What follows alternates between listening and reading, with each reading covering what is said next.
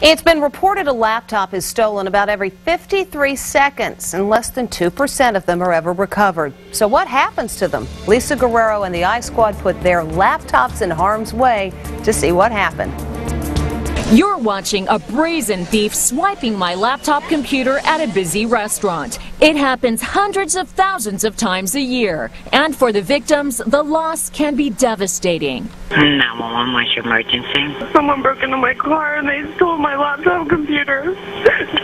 And I'm just really upset because my whole life was on that. Gail Forsyth from Charleston, West Virginia, made that heartbreaking 911 call when she realized her laptop had been stolen out of her car, parked right in the driveway. I was just bawling my eyes out because I knew that someone else, someone bad, had my family's information and had my information. We wondered if we could catch a laptop thief, so we set up a sting. I placed my laptop on tables at restaurants and cafes. I put my jacket on the chair, then briefly stepped away. What would-be thieves don't know is that we had security expert Jason Cecchetini of VectorTrack.com secretly place a tracking device in our laptop. They would never know that there's a tracking system in this computer. That's right. He could even get it home, open it up, power it on, and he could be surfing the internet while we're tracking him from outside.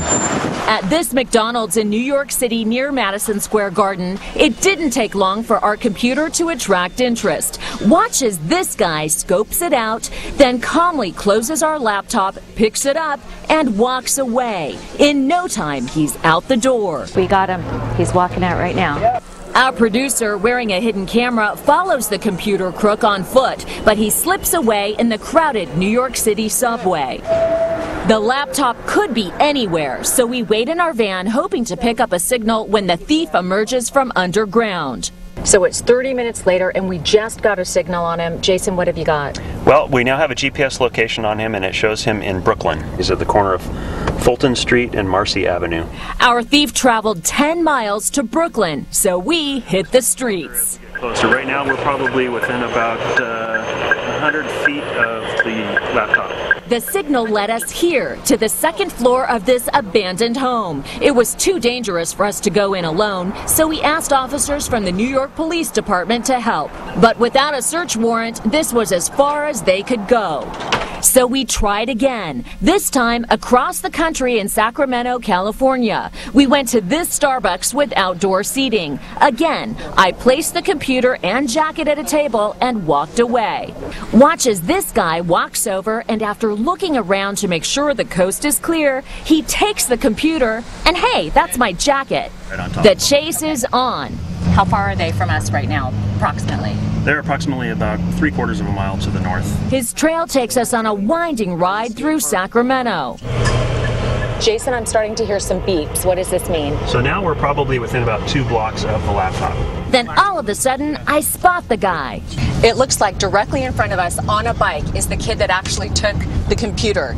Excuse me, can we talk to you for a second? The jig was up.